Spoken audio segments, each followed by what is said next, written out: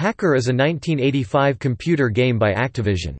It was designed by Steve Cartwright and released for the Amiga, Amstrad CPC, Apple II, Atari 8-bit family, Atari ST, Commodore 64, Macintosh, MS-DOS, MSX, and ZX Spectrum.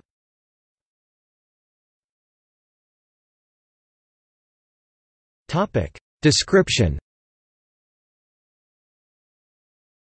Activision executive Jim Levy introduced Hacker to reporters by pretending that something had gone wrong during his attempt to connect online to company headquarters to demonstrate a new game.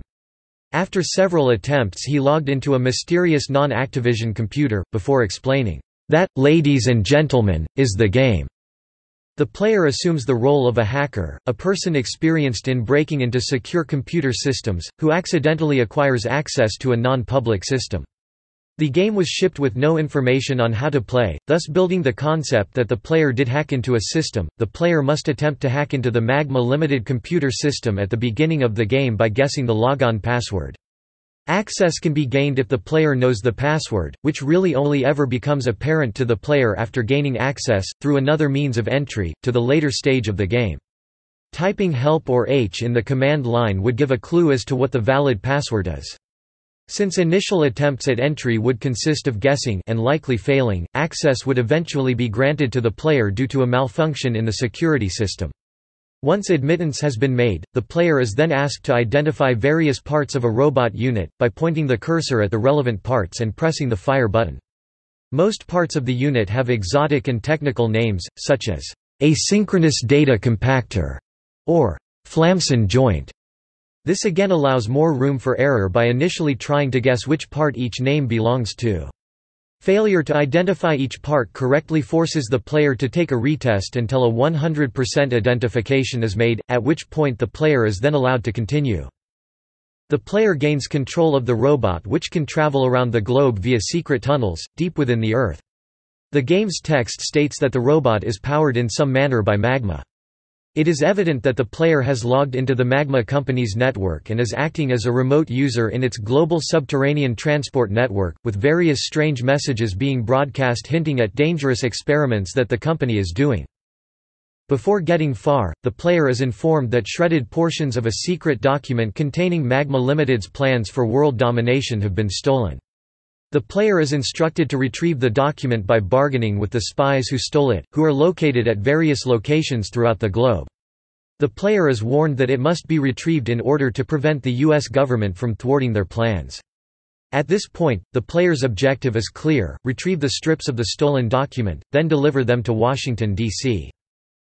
The robot's tunnel system is extensive but unmarked, so getting around is initially an exercise in trial and error.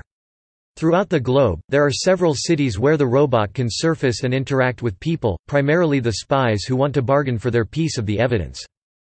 At the various surfacing cities, the player must try to convince the agents to turn over their piece of evidence. Initially, the player only has $5,000 to bargain with, but his arsenal of items grows over time and bargaining. The real challenge of the game is determining what each spy wants and how to get it for them. Eventually, all the spy's whims can be satisfied for all the pieces of the secret document. Note that different copies of the game, even on the same computer platform, have differences in which items the spies want. If this isn't enough, however, Magma Limited discovers the player's break-in shortly after penetration. It launches a security satellite which, when it intersects with the player's position, questions him for information which supposedly only a legitimate user would know. The information queried was given to the player previously in the game, but the questions can only be answered if the player has taken careful notes, as some of the information asked for is rather obscure.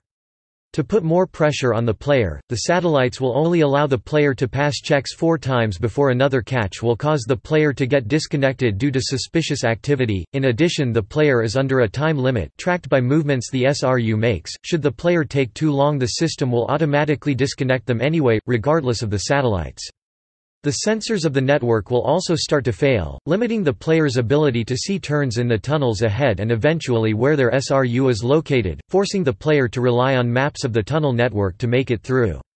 If the player goes near Australia in the network, an automatic game over is issued. However, the knowledge may help in a future playthrough for evading a check.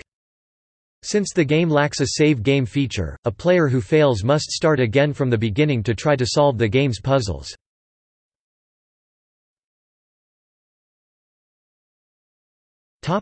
Reception. By late 1987, more than 50,000 copies of Hacker were sold, and it was Activision's third best-selling Commodore game. Compute praised Hacker's initial realism, and concluded that it was a worthy addition to your software collection, especially if you enjoy adventure games that require a bit of thought and an investment of time. Ahoy wrote that the game's puzzle nature is certain to enthrall some and repel others. Repeated play is an integral part of reaching the solution. Those who enjoy a protracted battle of wits will find Hacker a lively test of their abilities.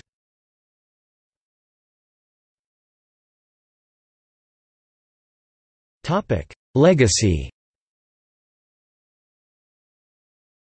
This game was followed in 1986 by the much more difficult Hacker 2, The Doomsday Papers. In the sequel, the player is actually recruited based upon his assumed success with the activities in the original game. Once again, they are tasked with controlling a robot, this time to infiltrate a secure facility in order to retrieve documents known only as the Doomsday Papers from a well-guarded vault to ensure the security of the United States.